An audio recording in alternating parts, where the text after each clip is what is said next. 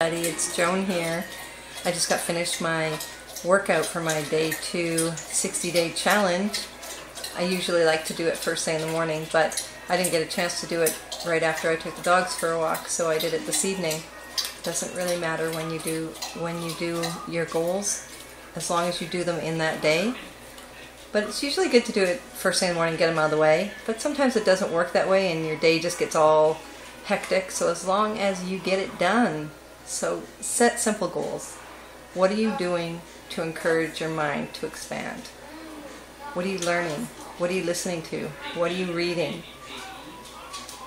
What are you doing for your physical health? What exercise? What are you eating properly? How are you changing your diet? And what are you doing to create the money coming in? How are you capturing leads? How are you creating ads? Whatever it is that you're doing to create the money. Are you creating a product? Whatever it is. As long as you're moving forward and you're setting up goals, that's the main point. So it doesn't matter when it happens during the day. Don't create too many goals for yourself in one day. 2 or 3 are fine. Usually 3 is really good. That way you can get all of your things done.